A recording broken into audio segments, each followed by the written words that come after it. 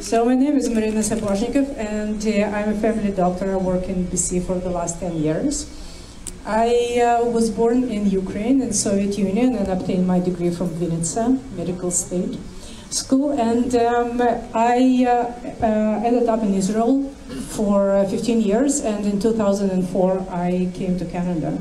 And after spending 30 years in the Soviet Union, I could hardly imagine myself standing here after 20 years in Canada and defending democracy. That is a sick joke. So I'm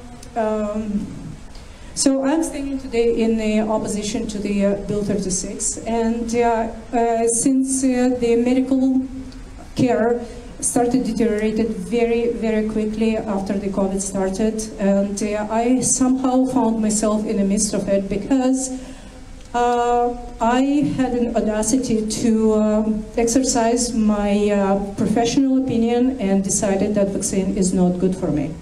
So that was not a good decision apparently, because the only reason I'm still working is because I can only work at a private clinic and I cannot set foot at a hospital or any public medical office.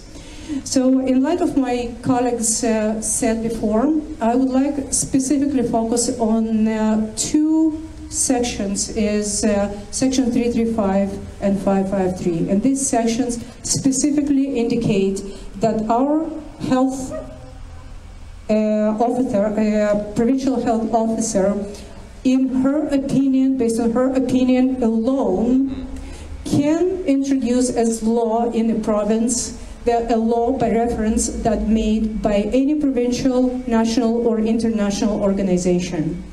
And it doesn't require any input from the professional colleges or BC Parliament.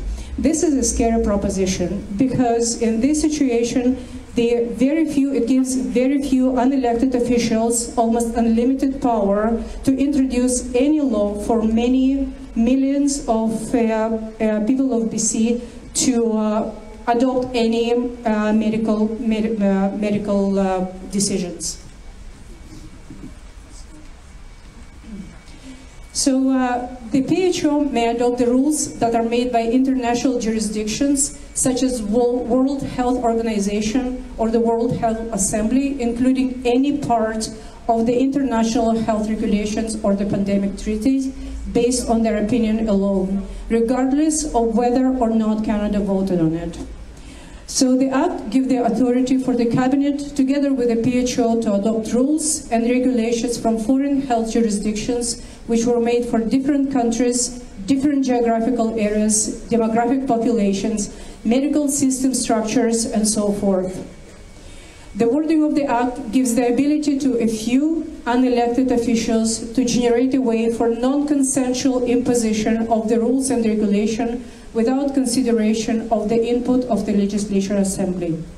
I am deeply concerned that making decisions of such magnitude can be left to the opinion of a limited number of people without a broad oversight by the democratic institutions and professional organizations.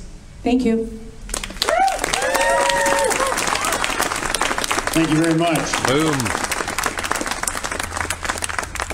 You know, I just got to say that when someone from Russia that grew up in the SSR finds that it's more draconian here than it is in Soviet Union, that should make us all pause.